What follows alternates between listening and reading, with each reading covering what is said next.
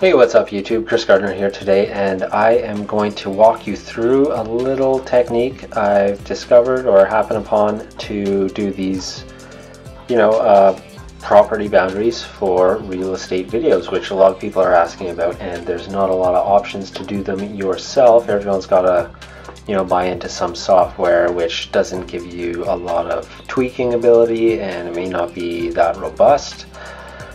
So I'm going to show you how you can do that in Apple Motion, which if you're working in Final Cut Pro is something that I really think you should have, and hopefully everyone who does work in Final Cut Pro does have. And so, we're just going to walk through the process of how you get something that works a little bit like this. So, we have the animation start in, and then it's going to build out. We had some, color in opacity in there, and just a good smooth animation, and that is something that I think most of your real estate clients are going to be pretty pleased with. Oftentimes when I do this I'll have a little disclaimer, but this is for the purposes of just showing you something on YouTube, so we're going to get right down to it. Just so you know, we are working on an Apple M1 Mac Mini, which I actually just realized in going to do this video that it doesn't have a standard mic input, so I am using some lower quality sound off of a webcam. I hope you don't mind. The only software we are using is Final Cut Pro and Apple Motion. Everything we are doing is completely built into the system. Now, having said that, it would be nice to make an automatic tracker that you can just use in Final Cut Pro. You don't have to come to Motion, but I don't believe that this kind of thing is going to publish too well. And it's nice to be able to come in here and do some fine-tuning. So without further ado, let's get into it. Okay, so we had the project here. I'm just going to unlock a few things. This is actually like the second or third time I tried to record this. It wasn't, the tracking was just holding me up, and I wanted to get a better system before I showed you how to do it. So we are going to delete this. Delete this. Actually, let's just double check one thing. What ended up being the one that works? Yeah, okay. We're going to delete that. And delete this. Now, starting with having your footage in the timeline. I've already selected a good part, but let's say that you just drag this in. You're starting with, this is at 1, and let's say your video is starting at 1. Tracking can be a little bit of a pain, so it's always good to work only with the parts of the footage you absolutely intend to use in your video. So just remember to, maybe you have a transition happening, remember to leave a little bit of frames for that, and ideally you don't have to speed ramp, because that adds a lot of frames for your tracking purposes, which are not going to be fully consumed at their full resolution, and the effort that it's going to take to get them there. So we're going to find a good spot. Let's start right around here.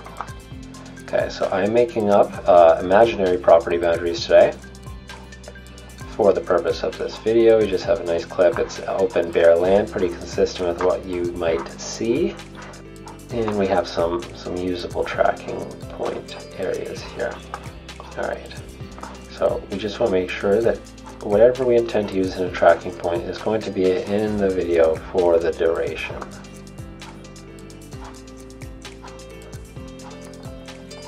Okay, and let's just terminate this right here, because 120 frames at 24 frames a second is, 5 seconds. We could go more. That's okay. So, we've got our footage placed. This is 4K video footage. I'm working in a 4K timeline. Now, one thing that I realized in doing this before was I was sizing down the footage to match 1080 project with 4K footage. That is throwing off the tracking in a way that makes our life more complicated, and also takes a while to figure out what's happening. So I recommend that if you're working from 4K drone footage, you export Final Cut Pro down to a 1080 size first before you bring it in here. Or you work in 4K, which provides you more accurate tracking information. However, it will probably be a little slower on your computer to track. I'm opting to keep the information, have a better track. So we are going to start with this Bezier curve, and at frame number 1 we want to pick 4 points that are going to outline our property boundaries. Well, if it's a box, if you have a weird shape, you know you're going to need more points, and that is going to complicate your efforts, because you're going to see how challenging it can be to track 4 points, and then if you're tracking 12, or you can have a lot of points on some of these big complicated farm properties I've shot, that's for sure. We're not going to focus on the style of the boundaries yet, so we're just going to make it so we can see what's happening underneath. We have these lines for our reference right now. So Bezier curve, we'll leave it at that for now. Now let's go to the library, and we are going to get a behavior for shapes. Bezier shape we have here, and it is going to be track points. We're going to drag that up on there. Now back to inspector. We are mimicking the source, and this was one problem I found, was the attach versus mimic when you had a downsized frame from 4K to 1080. We won't get into it now, but just trust me that it's easier this way for tracking challenges. Now in here we are going to look at tracking points one by one. Okay, and we're just going to change a few of their features. Okay, there we go. Okay, so we want to make sure we got some good high contrast spots to track, and we also want to make sure that there's lots of extra detail in that area. So let's go, right about there. Okay, so we're going to track a spot where there's a curve, a hump in this ground. We got a transition from darker green to lighter green, and between this there's a signpost here, and there's this corner here. I think that's going to be pretty good. We've given a track size, changes what you can see in here, and that's what the software is going to be keeping track of to keep the point in its place. Now, so we're just going to work down. This one you can see is a little less obvious where it belongs. So let's look for, and I know there's a good rock over here I was using for a track point. Here we go. So that one, pretty easy to hold on to. And since we're making arbitrary property lines, this is good. For a regular property video, you may in the bottom corner have a property boundaries approximated for exactly the reasons you're going to see, is that it can be really hard to get a real property boundary on, let's say, those 2 pixels.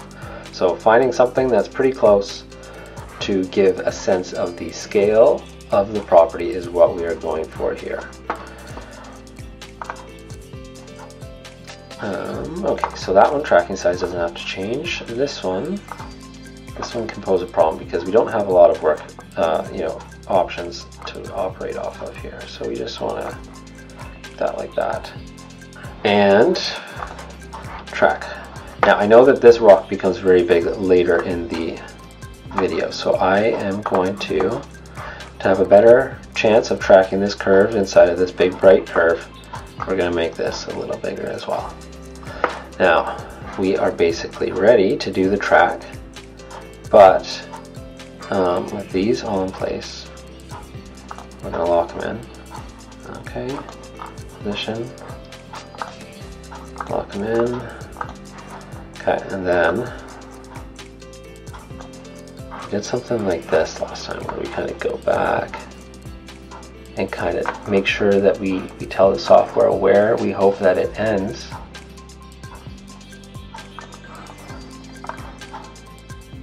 And it may do a better job at staying on target in the very first place. So those are now locked in. Okay, and from here we are going to go analyze and hope for the best. Alright, so we're really paying attention to where these keyframes are attached. Try not to worry about the box because it seems to be updated more slowly than the rest of what's actually happening. Now this is our graph editor. All of these lines are the keyframes being drawn frame by frame, and if they all look like they have similar motion paths happening in them, that's a good sign, because that means, this is all from the same camera, so they should all have the same motion profile, and it should only change based on their perspective to the camera. So as one point is closer, its keyframes are going to look different than a point that we were tracking perhaps further away. So right now you can see we've started and we finished on basically all the good points. We get to supervise if we run into any sort of issues, so I'm just going to jog back, and you can keep an eye on how much this little arrow moves around in relation to, you know, perhaps this corner, perhaps that little thing in this curve. So let's just have a look. Okay, so a little bit, oh yeah, it's doing pretty darn good there, isn't it? Okay, track 2, that's a good one. This one should be pretty much right on the money the entire time. You know, you just see the rock getting bigger as we get closer to it, so that's why the perspective changes. Now there's another software I use for tracking, and this is actually a pretty new tracking in Apple Motion, but there's not a lot of coverage on it, so I thought I'd show it. You know, it's no surprise that this has become a popular question for people to have. So yeah, we're jogging back through this one. This one's all grass, so it would be the most challenging to track. But if, you know, let's just keep an eye on these, see if they move in relation to what we have there, and they're looking pretty darn good. Okay, I'm satisfied with that. And how about this one?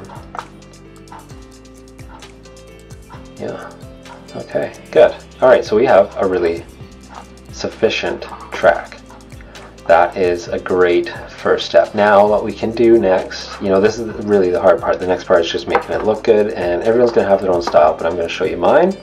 In the shape, let's go with, you know, I like sometimes using this cyan kind of color.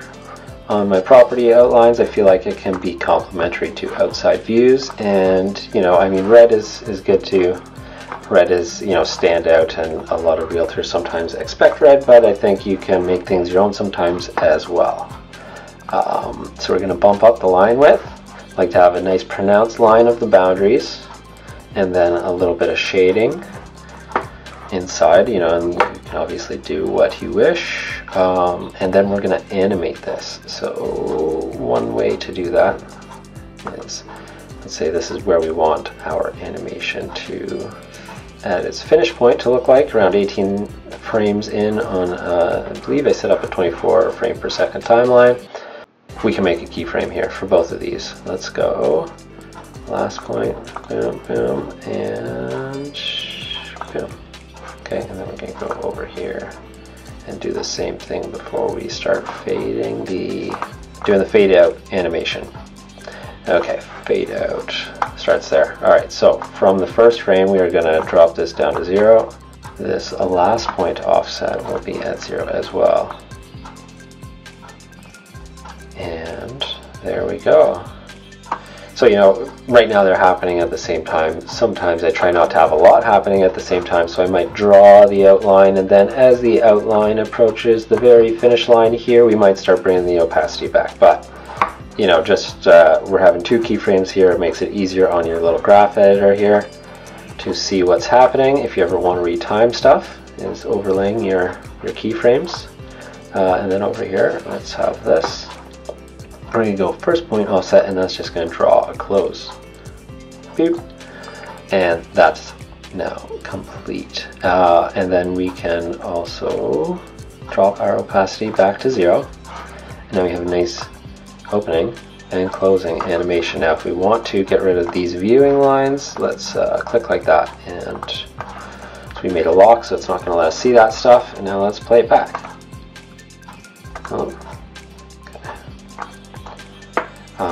One thing I do want to do, let's turn the graph editor back on this Bezier curve. I don't like when the animation starts right away. I like to give it a little bit of time. Okay, so let's try that. Now, lock it in again. Yep, okay, good.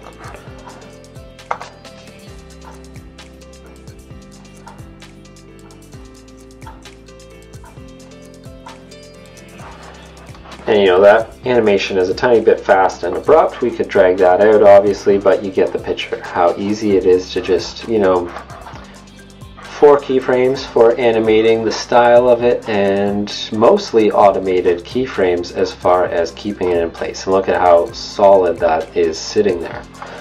So that is, tried to make it concise, but that is how you get property boundaries tracked in Final Cut Pro and Apple Motion for your real estate video projects.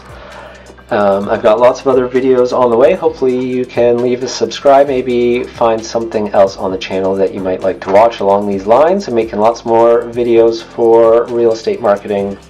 That's photographers, videographers, drone operators, floor plan, that kind of stuff, and even some things that are helpful for realtors as well. So looking forward to coming back and talking to you some more. Thanks.